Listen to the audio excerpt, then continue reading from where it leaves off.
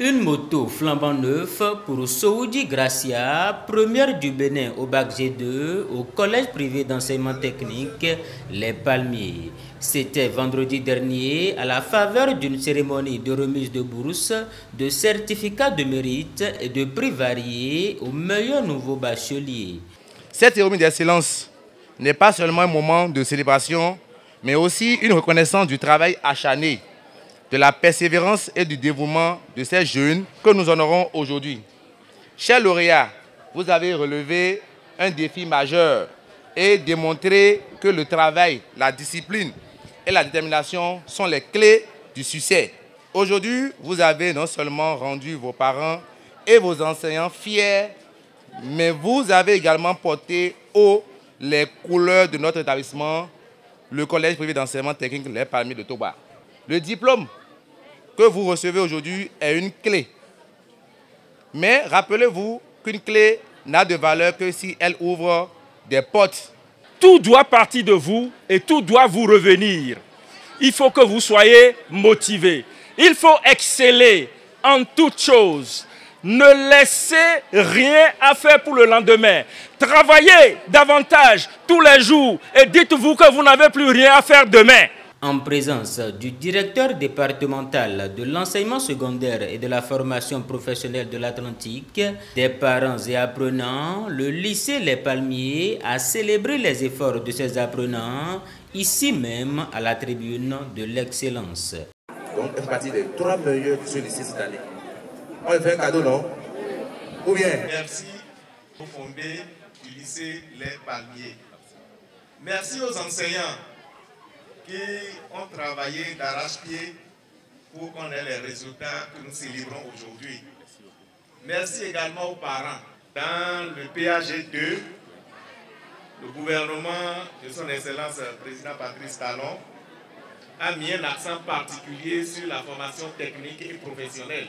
Il y aura inversement de la tendance avec 70% de l'enseignement technique et de la formation professionnelle contre seulement 30% de l'enseignement général. Je crois que le lycée Les Palmiers est en train de contribuer à l'atteinte de cet objectif que le gouvernement a fixé. À tous les lauréats ici présents, je vous félicite et je dis bon vent. C'est plus dur de rester premier. Être premier, c'est rien du tout. Mais le demeurer est le plus important. Ceux qui sont là, futurs candidats aux différents examens. Cette cérémonie n'est pas pour les lauréats, mais c'est pour vous. C'est pour vous inviter à faire comme eux. Autant que vous êtes, vous pouvez faire comme elles. Les bacheliers méritants de différentes filières repartent avec des prix et des certificats de mérite.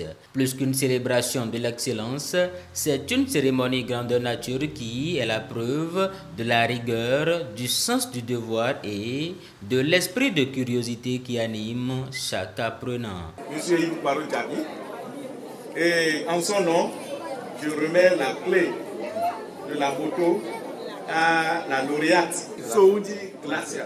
Alors, félicitations à toi.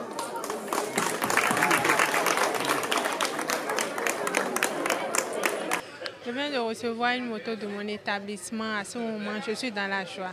Je suis contente parce que ça vient en consolation des peines, efforts et les labeurs qui ont été consentis. À ceux qui sont encore dans le doute, je leur recommande le lycée Les Palmiers. Au DT, j'ai eu la mention bien. Bon, je remercie le fondé, je remercie tous les membres d'administration. Le fondateur du lycée remercie par ailleurs tous ceux et celles qui ont participé à l'obtention de ces brillants résultats. Si au DT 2025 ou au baccalauréat 2025, vous avez la mention très bien, vous avez droit à une moto.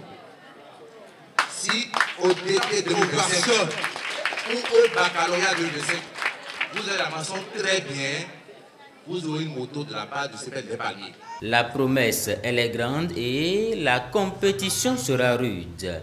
Et voici donc qui relance une fois encore le challenge de l'excellence pour le compte de l'année scolaire 2024-2025 au lycée technique Les Palmiers. 2024